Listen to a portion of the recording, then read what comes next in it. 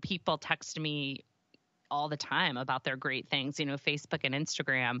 I was like, I got to get this off my phone because it is a temptation for me. It's the way Satan comes at me.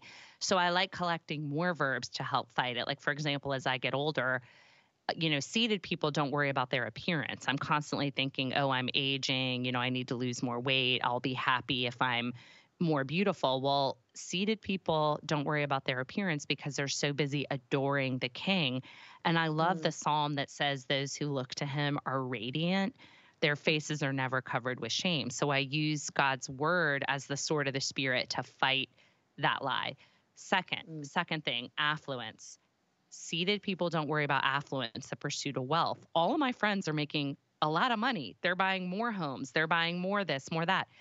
Seated people don't worry about affluence because they know they have access to all the riches of God's kingdom.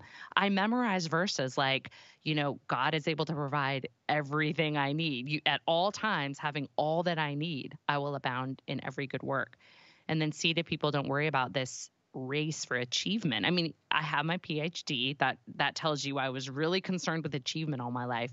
But what if you shift from achieving to abiding to produce the good works that God has ordained for your life? This is going to look different from your neighbor, from the pastor's wife, from your sister. You have good works that aren't going to look like anyone else's, so stop comparing them. This sets me free every day, Dana.